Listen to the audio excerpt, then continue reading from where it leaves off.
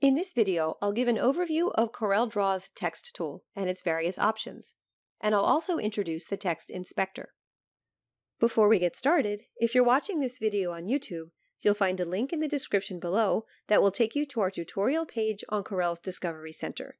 Here you can also download a written copy of this tutorial. The text tool can be found here on the toolbar.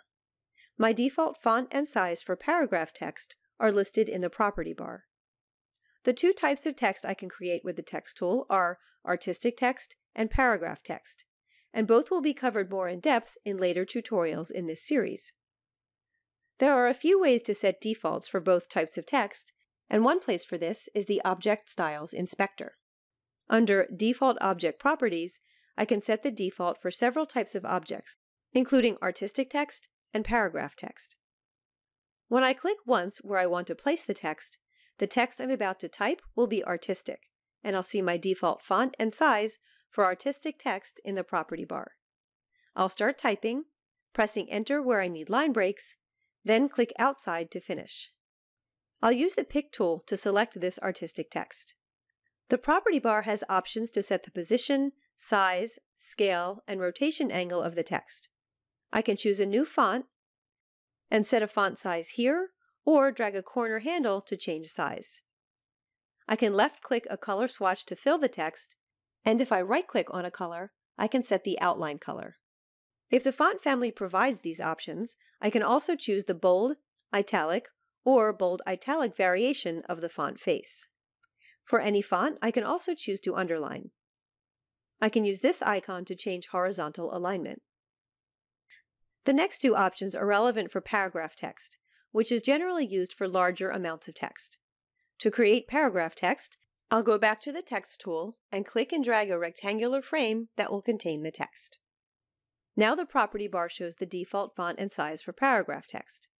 I can type in the text or paste it in from another source. I'll click outside to finish, then select the paragraph text.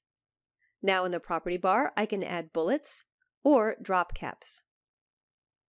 If the Open Type icon is enabled, then I'll get an indicator when an Open Type font feature is available for selected text. This will be shown in a later tutorial.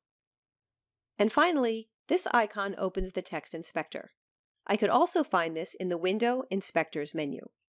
In the text inspector, I have many additional options for setting properties of selected text, and I have the artistic text selected.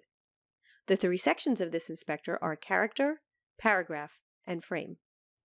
Under Character, I can set the font or font family, as well as size.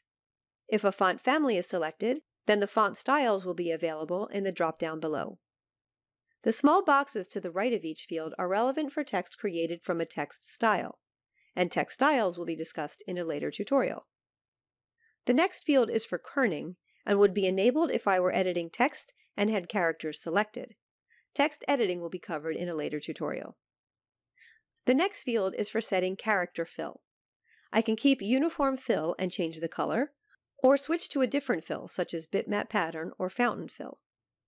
Background fill is similar, with options that apply to the area surrounding the characters.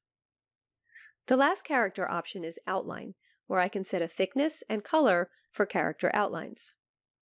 Clicking this arrow opens more character options, such as superscripts, capital spacing, strike-throughs, and other style features available for the current font. Paragraph options are more relevant to paragraph text, though they will work with artistic text as well. I now have the paragraph text selected. The icons along the top control horizontal alignment, and just below those I can adjust the vertical spacing. The next three options are for indenting of paragraphs: left indenting for all but the first line, left indenting for the first line, and right indenting for the whole paragraph.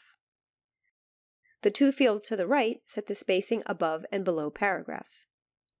I can expand the paragraph section to see options for character, word, and multi-language spacing.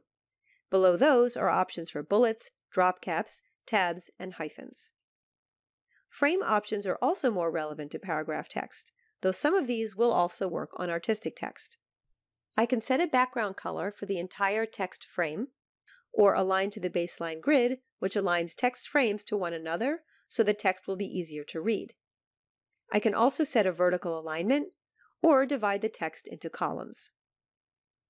Learning about the text and text inspector options discussed here is a great start for learning how to create text in CorelDRAW. Please continue with the tutorials in this series on text to learn about many more text options and features.